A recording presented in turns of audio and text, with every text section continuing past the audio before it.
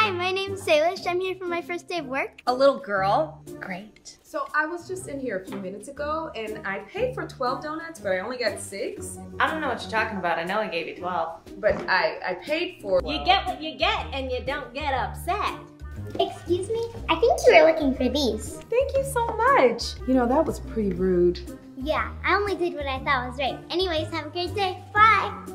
Where were you and why are my donuts missing? She paid for 12 of them and you hid 6. It's your first day and you're not even listening to me. I should fire you.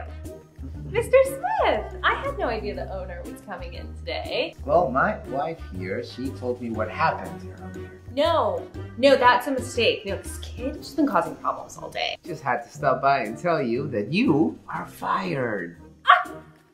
And you, kid, are the new manager of Smith's Donuts. Keep doing what you know is right. You can never go wrong doing what's right.